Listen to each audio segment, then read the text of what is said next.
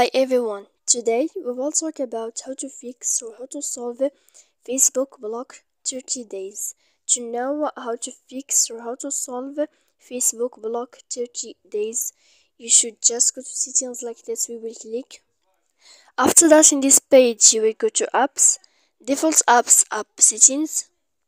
When you will see this list, you will go down to find application of Facebook and you will enter. Then in this page here, you will go to click force stop. After that, in this page, you will enter to storage. Then in this page, you will click clear cache. After that, you will go to click clear data. And when you will end this, you can turn off your phone. So please don't forget to support us by like and subscribe. See you next time in another video.